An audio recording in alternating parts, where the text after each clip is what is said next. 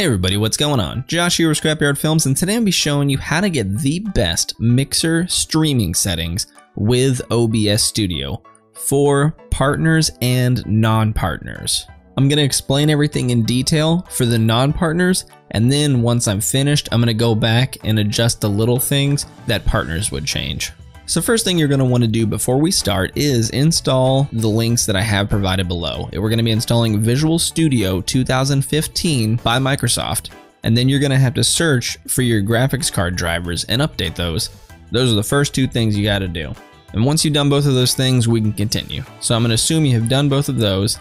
First thing you're going to want to do in OBS is open up the settings. Then over here, we're going to go to audio, and then you're going to want to change your sample rate from 44.1 to 48 Hertz.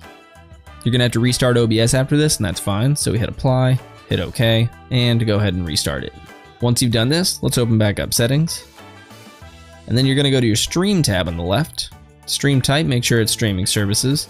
Service, we're going to be doing Mixer FTL, which stands for faster than light. What this does is it actually gives you almost zero latency, or very, very minimum latency, making your stream real time so you can communicate with your fans and your streamers almost instantaneously, kind of like the right there. Rather than Twitch, you have to wait a good 5 to 10 seconds before they'll see one of your reactions, or they'll see you respond to one of their chat messages. Once you've done that, go ahead and hit apply, and then let's go down to the video tab. So in video, for non-partners, this is how we're going to be doing it. Base canvas resolution, we're going to be matching that of what your monitor is and what the resolution you're playing your game is. So we're going to assume it's a 1080p monitor and a 1080p game, and go ahead and choose 1920 by 1080. Output scaled resolution, we're going to want to drop that down to 720p, because that's going to be a smaller file size for your fans to download while they're watching. A smaller file size makes it easier for fans of all sorts of internet connections to watch your stream. Next, for Downscale Filter, we're going to be choosing either bicubic or Langsaus. This depends basically on what kind of computer you have. If you have a really good motherboard and processor and graphics card, you can do this last one. If you have just an okay one, maybe like a GTX 1060 or something like that, then bicubic's fine. Next is common Fps values. This is going to depend basically on how good your internet upload speed is. If you have a decent upload speed, maybe like 10-15 megabits upload, then you're going to want to do 30 frames per second. If you have a really good upload speed like gigabit internet, then you can go ahead and do 60. But I'm going to assume not everybody has gigabit, so we're just going to go with 30. Once you're done with that, go ahead and hit apply, and then make your way to the output tab. Click on that, go to output mode, make sure it's in advanced, and we're going to go under the streaming tab right here. Okay, and if you have an AMD graphics card or a laptop with built-in AMD graphics, something along those lines, we're going to be choosing our encoder, and we're going to be using H.264 ABC AMD Media Framework. That means it's going to be using your AMD graphics card. Again, for non-partners, we're going to click Rescale Output, and then we're going to change this to 720p, and then Preset. You could just play around with this one, but this is basically depending on what you're going to stream on. Most people stream on Twitch, so I like to choose Twitch.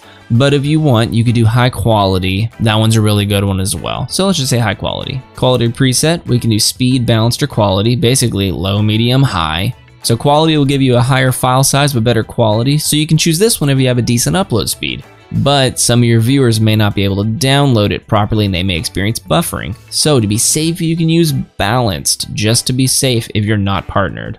Leave all this the same. Keyframe interval, do 1, because 1's going to give you the best quality. 2 and 3 will start giving you a little less quality, but it's going to reduce the file size. So 1's the best. And then view mode, keep it a basic, because you can go expert, advanced, and master, and it'll bring up a million options. So you don't even want to worry about those because you don't need to. So bring that back down to basic. And those are the best mixer settings for non-partnered streamers. Now, if you stream a lot of mixer and you end up getting partnered, easy. Let's go ahead and go over those settings. Go over to the video tab first. Change your output scaled resolution to 1080p. And then if you have decent internet, go ahead and flip that to 60 frames a second. Hit apply. Go to output. Got your AMD encoder. Uncheck Rescale Output, and that's going to make your stream in 1080p, because when you are partnered, your streamers will have the option to knock down the quality.